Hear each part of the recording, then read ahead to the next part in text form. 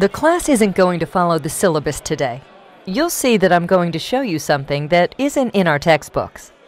Many years ago, almost 300, these lands witnessed an extraordinary story of strength and brotherhood.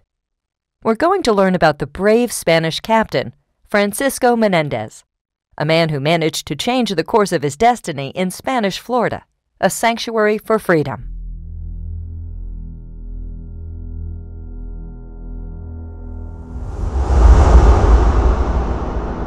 This is the story of a young warrior of Mandinka descent, born on the African side of the Gambia River. Between 1709 and 1711, he was captured and sold in Anglo-Saxon America, during a period when the English imported many African slaves to what we know today as North America. Damn, you better make sure we got them all.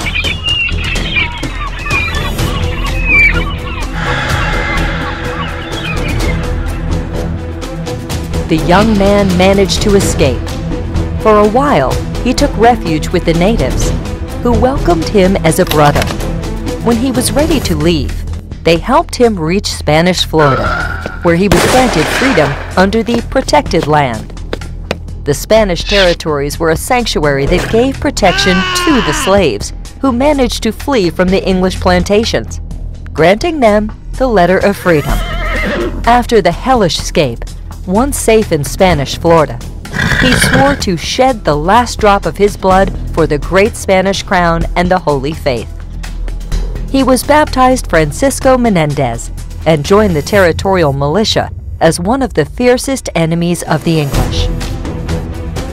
When Captain General and Governor of Florida Spanish General Montano met him in 1737, he was highly impressed with his loyalty, strength, discipline, and leadership qualities. He was head of the militia and was promoted to captain.